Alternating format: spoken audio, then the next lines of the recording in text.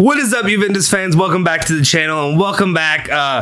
Today, overall, is going to be a doozy of a show. When I say this, I mean also it's a doozy of a news day. So not just today's show right now, but the live show that'll be, and honestly, just a couple hours really from when this comes out. So make sure you tune into this and then also check back with our live show. We've got a lot to run down. Julian will probably be manning that from the beginning. We'll see. Hopefully, I won't be out of town or whatever when I'm trying to get back so we can talk about it. But if not, you know you're in good hands. Julian can fill you in on everything you need to know and talk about it. So our main talking points that we have right now are Kaio Jorge this summer. What's the situation with him? Pjanic late in the window. Yeah, we know. I know. I'm losing this battle. I have lost. I may have to bend the knee. I think it's time for me to bend the knee. And then the Locatelli meeting. What's going on there? What do we have update-wise to talk about with that situation? What am I saying? Let's get excited. Let's talk about it now. Stick with us and we'll fill you in.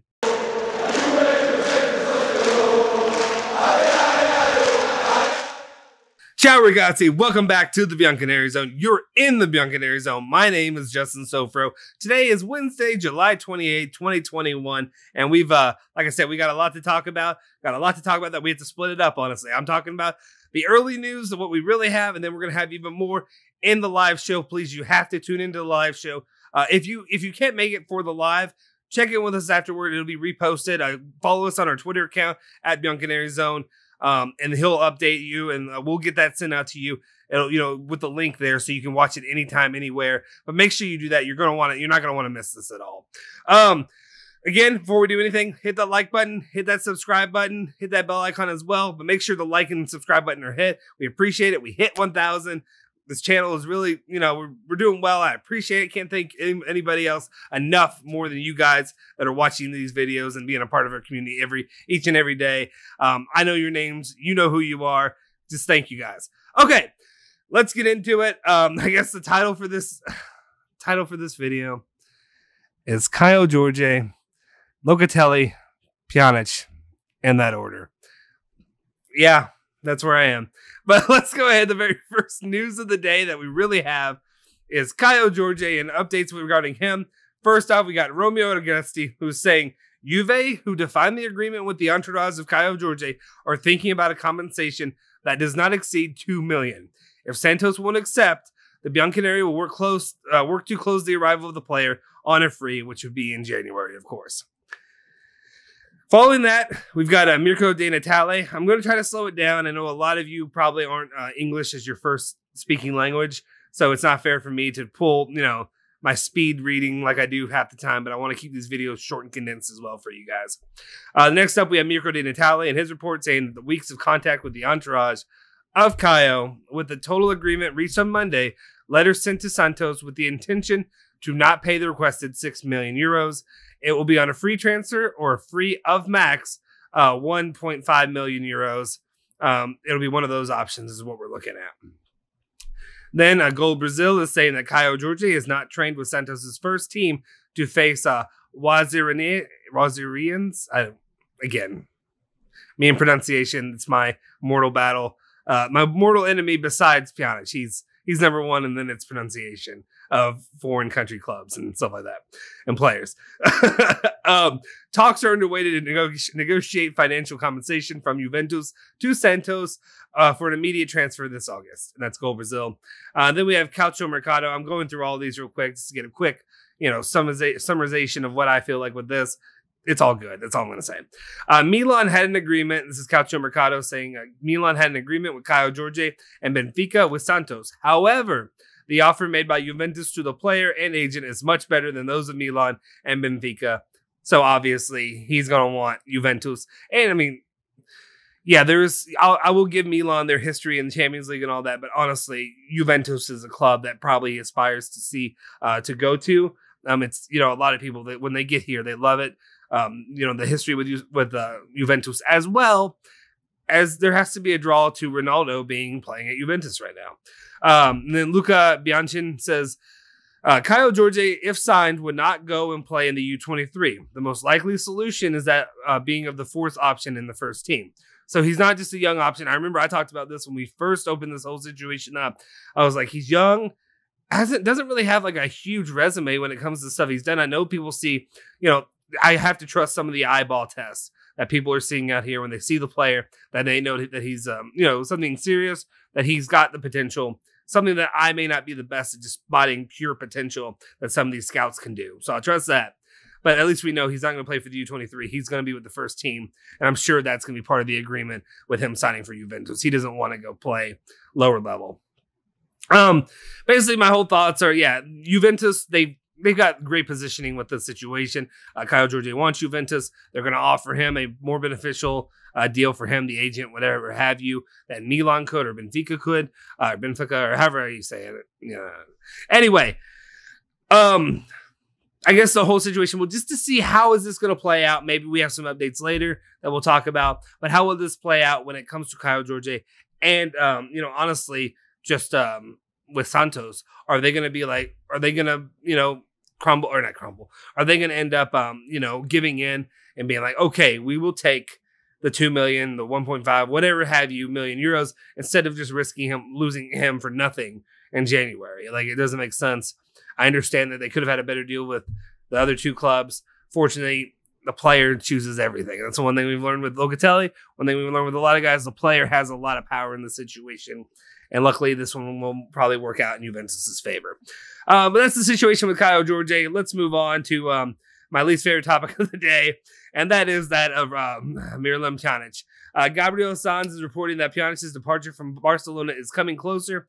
It will depend on whether Juventus manages to sell Di Maria or Ramsey. And then we have two other, comments about that. Basically, Mirko De Natale is saying that Barcelona needs the cash as much as possible and would accept a loan multi-year with an obligation to buy, an important one. Juve are always thinking about it, but the priority is Locatelli, as it should be. If we're going for Pjanic first, and before we get the signature from Locatelli, I would be worried. But if he's a secondary option, it's fine, whatever. But yeah, they said that Barcelona needs the cash as much as possible, would accept a loan multi-year, but it has to have an obligation to buy.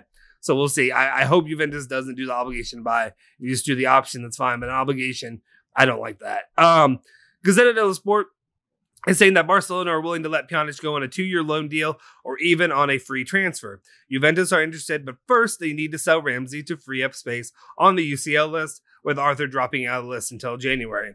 So yeah, Ramsey's the big key or the cog when it comes to this situation. We know, I don't know how much it really benefits me or behooves me or excites me to have Pjanic come in place of Ramsey.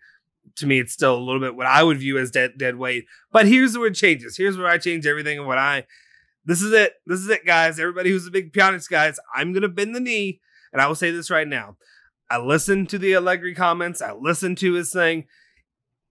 Allegri's got me fired up. I don't want to be this guy. I usually do try to avoid being this guy of buying in too much from the start. I mean, it's not from the start. He's been here before. He's a proven winner. And I know what we're getting with Allegri. I want him back. But Allegri has got my buy-in with him, and I believe in him, and I believe he knows what he's doing. If he wants Pjanic, and we're getting Locatelli, Kaio Jorge, great, fine. Kaio Jorge's not like I'm not like the most excited about him. I'm happy that, if we can get him a cheap option, maybe he could become a serious talent in the future. Whatever. We're getting Locatelli. If he wants Pjanic and there's no other options, let him have Pjanic, especially if it's cheap. I will bend the knee. I believe in you, Allegri. I believe you'll get this done. But I want to see it, and I want it to be proven. Just don't give us that obligation is all I ask, please. Otherwise, this is me trying to step away. I'm lying more than likely. And when I say lying, it's not on purpose. But you just know who I am. I'm also a stubborn person. Sometimes I may be loud, obnoxious. I may have more personality. That's why I'm able to do this, honestly. And maybe a bit narcissistic because I'm here talking to a mic and a camera, like people actually care what I'm saying. But at the same time, I will buy in. I'll probably end up stepping back and going against everything I'm saying right now, but I'll buy in and say, you know what you're doing with Pjanic, and you will, it'll be successful or good or beneficial for Juventus. That's me stepping off. Feel free, roast me, whatever you want to do. All right, let's move on. We've got the Locatelli deal to talk about. We got Corriere dello Sport is saying that tomorrow Sassuolo will accept the new offer from Juventus. Okay. Consisting of a 2-year loan with an obligation to buy the player at $35 million. I think that's fair. If you get a $2 million or a 2-year loan, that's good. That gives Juventus enough time to make sure they can pay for everything. But then also the $35 million is beneficial. You're not paying the full 40. Lovely. Awesome. It seems like they want to get this done. It seems now Sassuolo's ready to, move this up and actually just finish the deal, get it done. I think we're ready to get it done. Let's just go. Bring Locatelli home. Love this kid. Love his potential. Love what he can be for not just Juventus, but also the Italian national team. Let's get it done. Thank you, Sassuolo. Maybe I'm wearing Sassuolo colors. Not really, but you know what I'm saying. Maybe I'm wearing this as a wink to you. Thank you for getting it done. I just happened to notice that. Let's move on. Sorry, the way this is titled, it just says Jesus.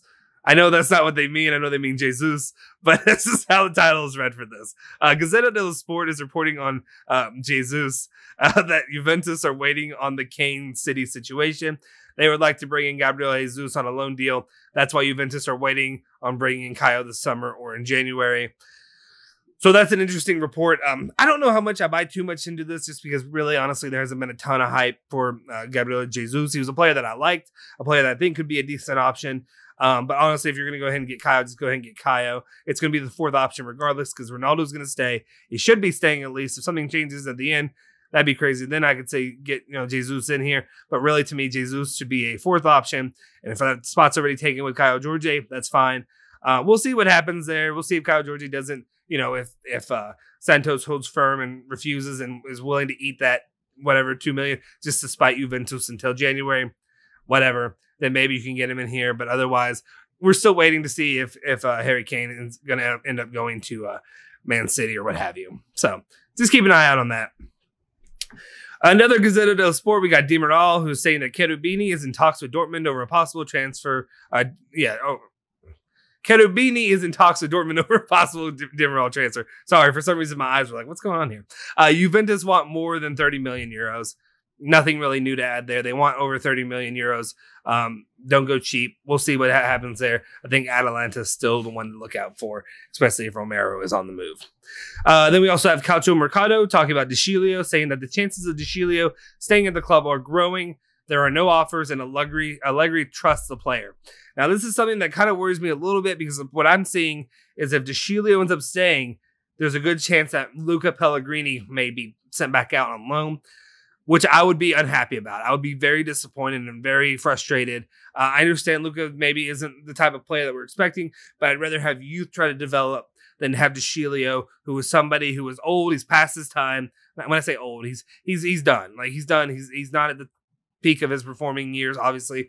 Maybe Allegri can get something out of him, but I would rather have Luca Pellegrini get his opportunity, even though he seems pretty injury prone. But I guess he was back at it yesterday or the day before. So we'll see. Let me know your thoughts in the comment section down below, what you prefer.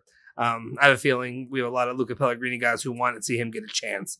So, and then, is this the final story? Okay, this is the final story for me. But like I said, check back in a couple hours. We're going to have another live video talking even more. This has just been a torrential wave of news coming in today. So there's only so much I can do in this video to cover, especially just because we want to keep this short enough. You don't want to have an hour video of me talking to a camera.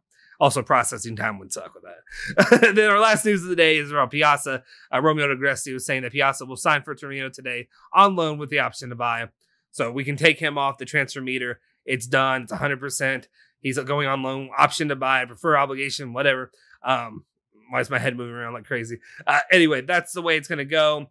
He'll sign for Torino. One more player down on the list of guys. Hopefully we can knock a few more out, Ramsey. And then we'll see what happens there.